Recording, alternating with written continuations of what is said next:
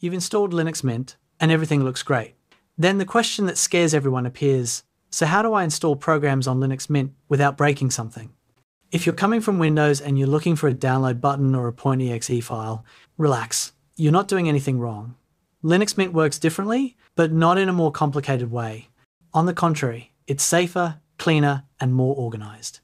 In this video, I'll show you all the correct ways to install applications on Linux Mint. Linux Mint is one of the most popular Linux distributions for beginners, especially for people coming from Windows. It looks familiar, it's stable, and it comes with many things already set up.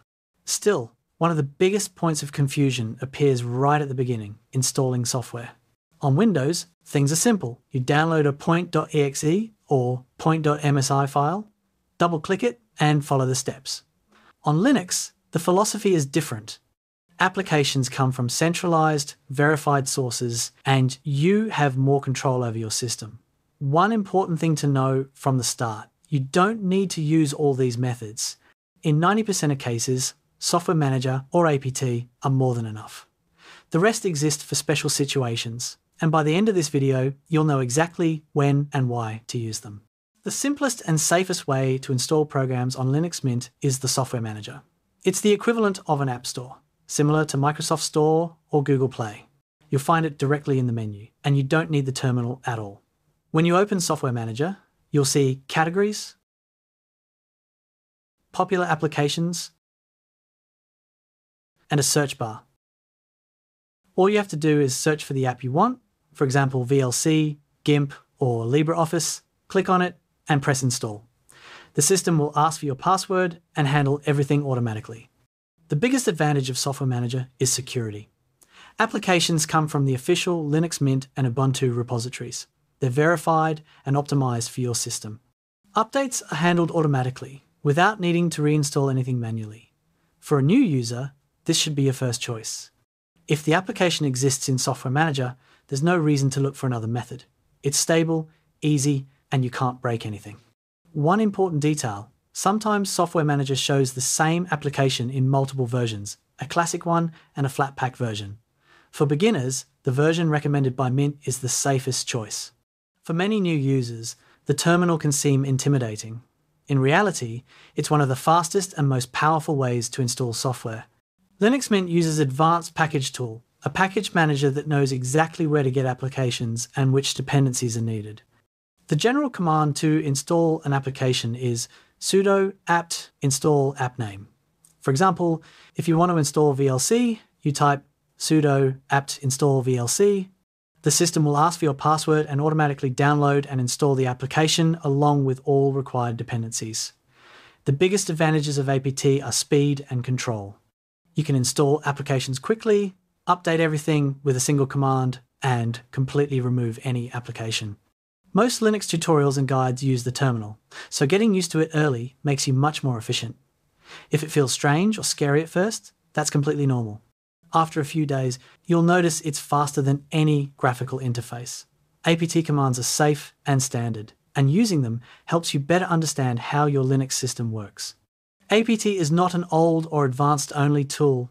It's the primary method used on Linux servers worldwide, including critical infrastructure. Flatpak is a modern way to install applications on Linux, regardless of distribution. Linux Mint comes with Flatpak support enabled by default. Flatpak uses isolated packages that include all required dependencies. You can install Flatpak applications directly from Software Manager. Open Software Manager, go to the Flatpak category, and you'll see a list of available applications. Search for what you want and click Install, just like any other graphical app. This is the easiest method for beginners. The largest Flatpak repository is called FlatHub. You can visit flatehub.org, search for an application like OBS Studio or Spotify, and you'll see the exact command you can copy into the terminal. Once you run it, the app is installed and ready to use. Flatpak applications are usually newer than those in classic repositories. The downside is that they take up more disk space and may start slightly slower. The advantage is compatibility and security. This flexibility makes Flatpak an excellent choice, whether you install via Software Manager's Flatpak section or directly from FlatHub for modern or less common applications. One important thing to remember, Flatpak does not replace APT. They coexist. Flatpak is ideal for modern, graphical applications that you want to keep up to date, independent of your system version. AppImage is the closest Linux equivalent to a portable program on Windows. You download a single file, make it executable, and run it. It doesn't install itself system-wide and doesn't modify important Linux Mint files. A great example of an AppImage application is Kdenlive, a popular Linux video editor. If you visit the official website, you'll see the AppImage download option. After downloading, you'll find the file in your Downloads folder. To run it, right-click the Kdenlive AppImage file, go to Properties, open the Permissions tab, and check Allow Executing File as Program. After that, double-click the file and Kdenlive starts immediately without a traditional installation. The advantage of AppImage is simplicity, no dependencies, no installation, and you can delete it anytime. It's perfect for testing or applications you don't use daily. The downside is that it doesn't update automatically and doesn't always appear in the menu. Even though AppImage is very convenient, I recommend using it mainly for testing or occasional apps, not as your primary installation method. .deb files are the classic installation packages for Debian-based distributions like Linux Mint. Many popular or commercial applications offer installation this way. A well-known example is the Opera browser.